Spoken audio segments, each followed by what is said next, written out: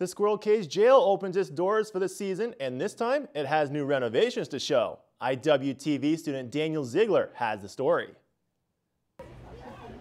A new year means new attractions.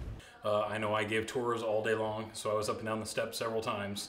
And changes to show off its new renovations. For the most part, everything we've done is cosmetic. April 1st, the Squirrel Cage Jail opens its doors with something new for everybody, even if you've been there before. It seems like the turnout was great. A lot of people that came have been here before and were never able to see the third or fourth floor. After working in the off-season to move the Historical Society's archives, they've opened up new areas of the historic jail. For instance, right now we're standing in the jailer's apartment. We're standing in the living room of the jailer's apartment. Just a month ago, there was a bunch of storage items stored in here. The Historic Society says that about 200 people showed up to tour the new cells on opening day. Kat Slaughter says they've tried to make it as real as possible. So all the cells are set up like they would have been when the inmates were here. You can see some clothes in there, newspapers, comic books, and things like that. It's very exciting. All the rooms have been touched, but those are the main things that we've really done. With all new areas opened up, the Historical Society can display more artifacts and rotate in new artifacts.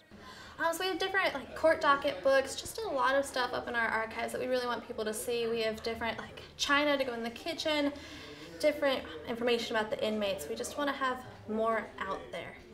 Because of renovations like these, historic places like the Squirrel Cage Jail can continue to wow generations to come. Yeah, I was amazed how people came up with this idea of a hand crank for a whole jail. As they finish up renovations to the jail, Jason says they still have plans for the future. They would have had a prisoner transport wagon, a horse-drawn carriage basically that transported prisoners from the jail to court to the prison. We would love to be able to get a prisoner transport wagon back here. I'd love to have it parked out front so that people can see it, what it would have been like. As future plans continue to form, the chance to use carriages in city parades is a dream in and of itself. But we have no photos of what the sheriff's office wagon team would look like. So we're basically just in search. If anybody has a wagon that we can make into that, we want to replicate it as if it was built in the 1800s in use in Pottawatomie County. If you have any leads for the wagon or would just like to schedule a tour of the Squirrel Cage Jail, you can go to the website thehistoricalsociety.org.